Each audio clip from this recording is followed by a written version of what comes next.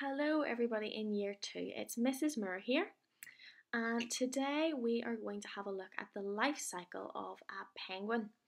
I love penguins, they're one of my favourite animals. I think they're really cute and they're very interesting animals as well. And if you've ever seen the movie Happy Feet, which I know some of my class definitely have, you will know a little bit about the life cycle of a penguin already. So let's get started. Here we have our life cycle of a penguin, and you can see the arrows pointing round the circle to each new picture. So I wonder, can you find the egg on your screen? If you can find it, you point to it, and once you've pointed to the egg, whoever's at home with you can give you a thumbs up if you've got it right. So well done if you have found the egg, and that's where we're going to start today. In the life cycle of a penguin, all penguins start out as an egg. And then if you follow the arrow, we'll get to the chick. And that is the next part of the life cycle of a penguin. The chick hatches out of its egg and it turns, it's a little chick then. And then if you follow the next arrow down, you'll get to this funny looking penguin. He's got lots of fluff all over him, doesn't he? And he is called a fledgling. And then follow the arrow again and we'll get to an adult penguin. So that's a quick look at the life cycle of a penguin, but let's have an even closer look at each stage. So the egg.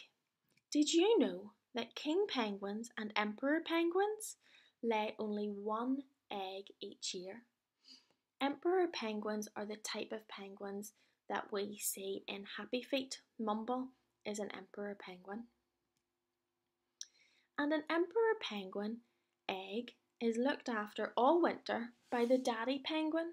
So the mummy penguins go to the sea and they hunt for fish and they bring all the fish back, and the daddy penguins stay and they tuck the egg in underneath in a special pouch that they have, and they keep the egg nice and warm and toasty. And when the chicks are ready, then they hatch out of their egg, and it can take up to 3 days for a chick to poke its way out of its egg. They poke a wee small hole in the egg with their beaks, and then they keep tapping at it until the egg breaks. And when the chicks hatch, their feathers are really soft and downy, and the chicks need their parents to feed them and to look after them because they can't do it themselves yet. So as the chick grows up, it turns into a fledgling, and this is when the chicks start to lose their the feathers that they have when they're just little baby chicks, and they start to grow their adult feathers, and you can see the black and white coming through that sort of fluffy stuff. That's the adult feathers, and those feathers are waterproof, and the chick has to grow these waterproof feathers before it can go out to sea.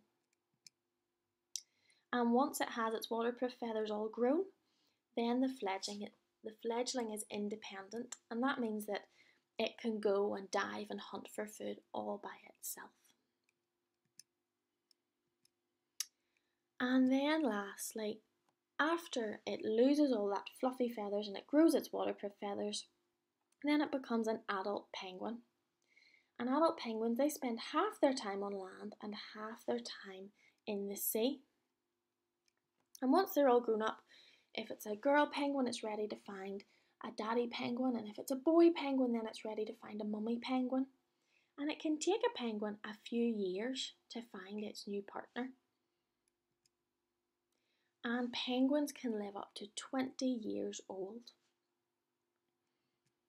So we've had a look at the life cycle of a penguin. Starts off as an egg, hatches into a chick, becomes a fledgling, then grows its waterproof feathers and becomes an adult penguin, and then the mummy adult penguins lay an egg, and it starts all over again. So I've sent you a little activity on Seesaw that you can do. If you've got a printer at home, you can print it out and you can cut and stick the life cycle of a penguin.